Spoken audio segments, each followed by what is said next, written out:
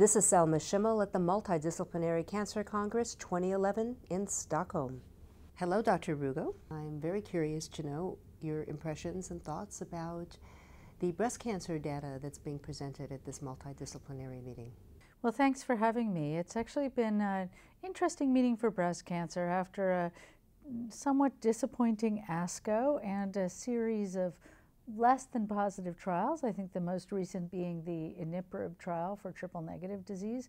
We've actually had some nice positive results here at the ESMO ECHO meeting, which is nice to see, and I think it gives us some direction to go in, which will be interesting. So why don't you expand a little bit on the sort of the talking points from the studies so our viewers can maybe even get a preview of what's going to be expanded on for us in San Antonio. The biggest trial presented on Monday at the Presidential Symposium by Jose Baselga is the first results of the Bolero-2 trial. Bolero-2 was a randomized phase 3 trial, and of course follow-up is ongoing, that was an international collaboration with steering committee members from all over the world, and actually I'm on the steering committee for Bolero-2. There is a Bolero-1 and a Bolero-3 trial as well that are being done in HER2-positive disease, and we haven't seen results from those trials yet. Bolero-2 randomized women who had progressed on an aromatase inhibitor, a non-steroidal aromatase inhibitor, randomized those women to receive either exemestane, the steroidal aromatase inhibitor, with or without the mTOR inhibitor, everolimus. And mTOR is an important pathway in hormone resistance. Studies have shown, although at this meeting some of the discussants brought up conflicting data from the laboratory, but in general, activation of the mTOR pathway is associated with upregulation of AKT as well, and has been associated with resistance to hormone therapy. Maybe not primary resistance, it's a little bit hard to know, but resistance that's acquired when patients receive hormone therapy and then their cancers progress. So we had actually seen very intriguing data while the Bolero trial was ongoing. In December of last year at San Antonio, an investigator-initiated randomized phase 2 trial called the TAMRAD trial. And that trial randomized women, again, who had progressed on a non-steroidal AI to receive tamoxifen or tamoxifen plus everolimus. A much smaller trial, a little less than 120 patients, and the group was further stratified by being either hormone responsive with secondary resistance or those who never responded to hormone therapy, primary resistance. And they showed remarkable data with an improvement in response, progression-free survival, and although they weren't powered to look at it, overall survival as well.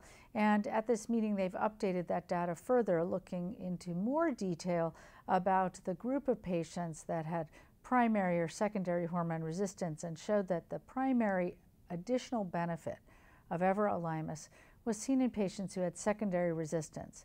So hormone responsiveness, developing or acquiring resistance potentially through activation of this AKT-mTOR pathway, PI3 kinase, and then overcoming that resistance with the addition of everolimus. So the Bolero-2 trial came out of a lot of interest in studying mTOR inhibitors in hormone receptor-positive breast cancer, and a neoadjuvant trial that I also participated in, published by Jose Baselga, that looked at patients receiving neoadjuvant letrozole and randomized them to receive everolimus or not. We showed a better clinical response. It was a little hard to show anything different pathologically, and it wasn't our primary endpoint. We showed more drop in proliferation measured by Ki-67 with the addition of everolimus. So no specific group was selected. Patients were randomized, and we received everolimus at the standard dose with dose reductions for toxicity with exemestane, or a placebo with exemestane. So it was a blinded, placebo-controlled trial. So the data presented here showed a marked increase in the primary endpoint, which was progression-free survival, both by investigator assessment and even a more dramatic difference by central assessment. So that's very good information. The primary endpoint was by investigator assessment, but you like to have that confirmation with the independent review.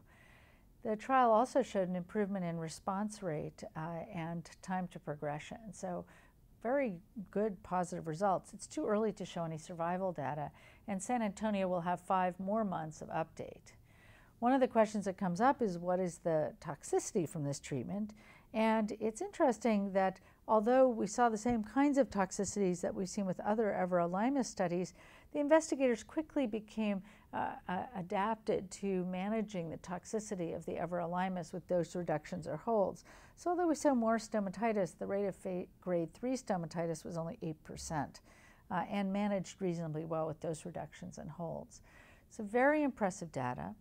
There was a little bit of phase 2 data from India looking at generics, generic tamoxifen and a generic mTOR inhibitor, sirolimus, that suggested that also the addition of the mTOR inhibitor to tamoxifen, regardless of a hormone-resistant or hormone-naive population, played a big role in improving outcome, as measured again by the same kinds of parameters, response and then time to progression, progression-free survival. That trial wasn't reviewed centrally, and we need more than a 10-minute presentation to really understand what those data mean, but still it's in the same vein and encouraging. When you talked about it, it wasn't a huge number of patients when you talk about a study being powered.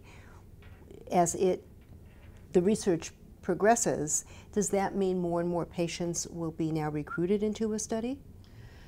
No, not necessarily. I mean, the reason to recruit patients, the way you decide on the number of patients to recruit to a study has to do with your statistical assumptions. So you say, I want the progression-free survival to improve from this to that.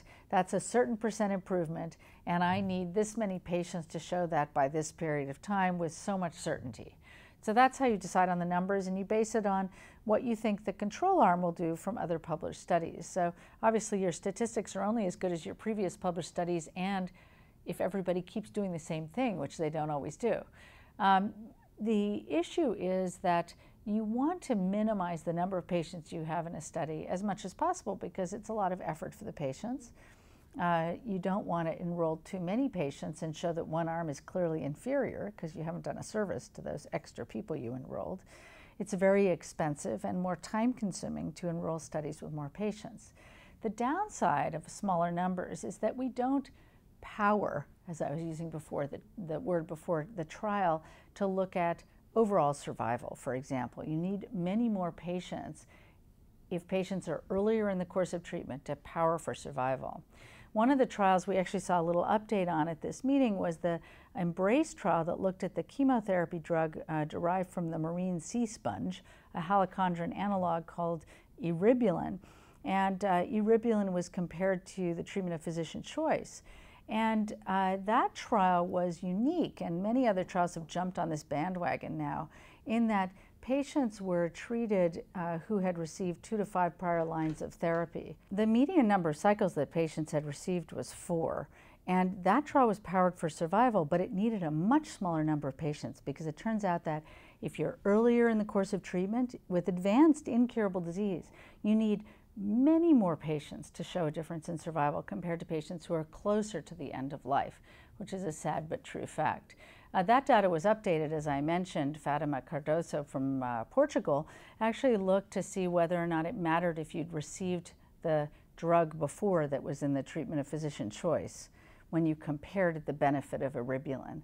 And it turned out that it was hard to make any real comment on that. It was suggested that the big benefit was seen when you were re-challenged with a similar drug, but the numbers were so small you couldn't really make a lot of that difference. It just appeared that eribulin had a better outcome, indeed, compared to treatment of physician choice in that trial, even if you broke it down by having been exposed to the drug before.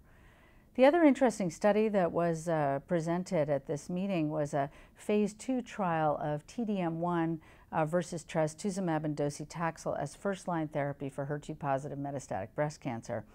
TDM1 is a fascinating agent. It's a microtubule inhibitor, a very potent toxin that can't be given by itself because it has hepatotoxicity.